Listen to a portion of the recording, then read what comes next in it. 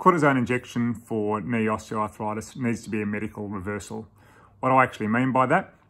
All the evidence now suggests that cortisone injection for knee arthritis may help slightly in the short term, but it may harm slightly in the longer term.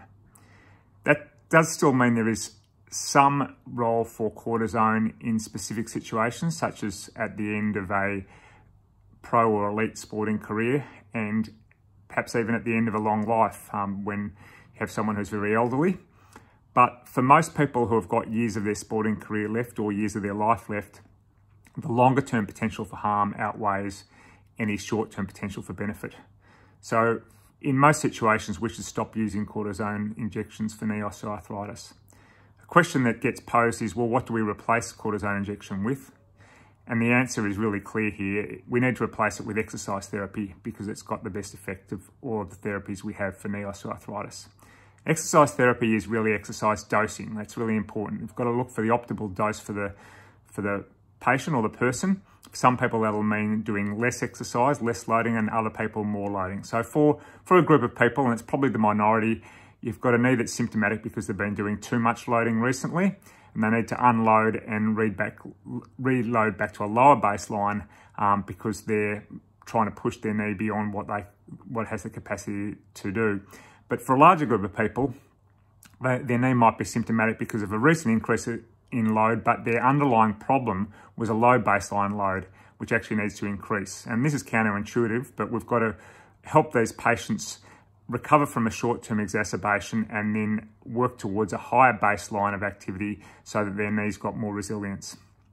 Now, we have big issues with the structure of knee loading, the way our societies operate and the way our sports operate and the way our health systems operate. And this is where our management of knee OA needs to get better and needs to have a more preventative frame rather than reacting to acute flare-ups.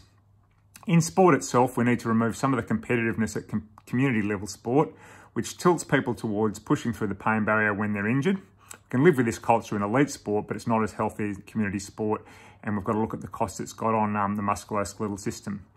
We also need to have better ACL prevention programs in community sport. They're in their infancy, but they're another important way that we can reduce the burden of knee osteoarthritis in the longer term.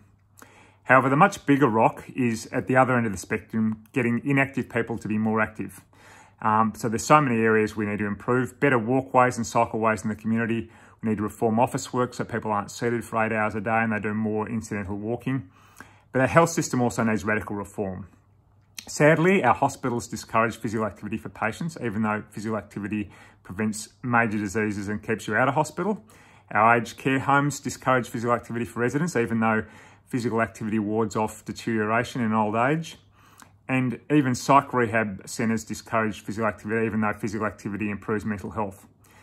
And our health systems tend to fund practitioners more generously who perform unnecessary and harmful surgery and prescribe unnecessary and harmful drugs than practitioners who are specialists in exercise dosing and who are helping to give the correct treatment of prescribing exercise in the optimal dose.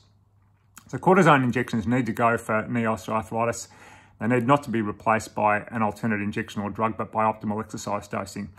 I'll finish off by saying it's similar to coronavirus.